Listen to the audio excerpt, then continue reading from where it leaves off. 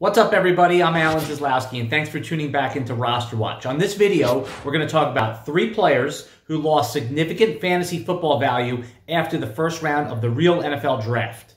First, we're going to talk about James Robinson, the running back on the Jacksonville Jaguars, who was one of the best stories of 2020. An undrafted free agent who started training camp as the RB4 on his own team.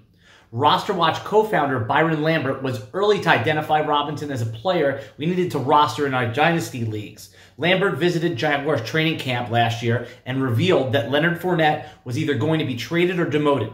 Byron Lambert alerted RosterWatch Nation 2 weeks before the mainstream sports media broke the story of Leonard Fournette being released by the Jacksonville Jaguars. The result was even better than predicted. James Robinson finished as a top 5 running back in fantasy football last season. Entering 2021 offseason, Robinson's lack of draft capital, along with the new coaching staff in Jacksonville, made him an obvious candidate to lose value.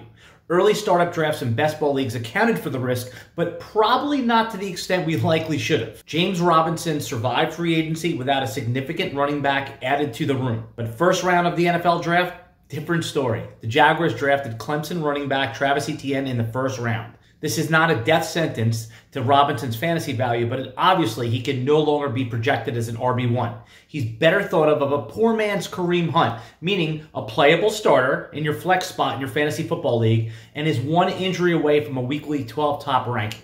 Robinson is certainly the headliner for players who have lost value after round 1. The second player we're going to talk about is Hayden Hurst, the tight end on the Atlanta Falcons. One of the more interesting draft narratives around Hayden Hurst was he famously was drafted ahead of Lamar Jackson on the same team, the Baltimore Ravens, a few seasons back. Hurst did not produce for the Ravens, but was considered an efficient, low-volume player who was traded last offseason to the Falcons for a second-round pick, significant draft capital. Hayden Hurst finished 2020 as the tight end 10, not a difference-making type of player for your team, but he certainly held the line and didn't sink your team either. Entering 2021, there was reason to be optimistic about Hayden Hurst from a fantasy perspective. New head coach Arthur Smith was a successful tight ends coach in Tennessee prior to him being a successful offensive coordinator in Tennessee. Smith understood how to use the tight ends and make them productive for fantasy, similar to what he did for Jonnu Smith. In the lead up to the NFL draft this season, it became clear that Atlanta was considering and eventually drafting Kyle Pitts, the elite tight end prospect out of Florida. Pitts profiles as a true difference maker and should immediately be the preferred tight end in the Falcons offense. Hurst goes from a late round player with upside to undraftable in most leagues, making him one of the players that lost the most fantasy value after round 1.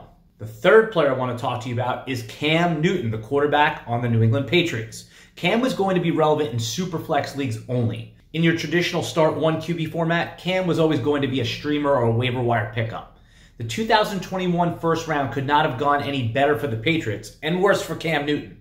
They got the heir apparent to Tom Brady without having to trade up or give away any significant draft capital to do so. RosterWatch co-founder Byron Lambert identified Mac Jones as a first-round quarterback at the 2021 Senior Bowl.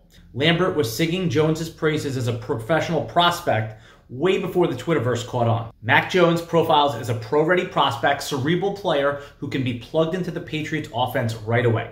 RosterWatch expects Jones to be a starter in short order. Cam Newton goes from a low-end superflex QB2 to being ranked with other non-starting QBs like Marcus Mariota and Mitch Trubisky. Okay, RosterWatch Nation, that's it for today. Remember to like and subscribe to get notifications when we put up new videos on the YouTube page. And leave us a comment in the video. We will comment back. Until next time, goodbye.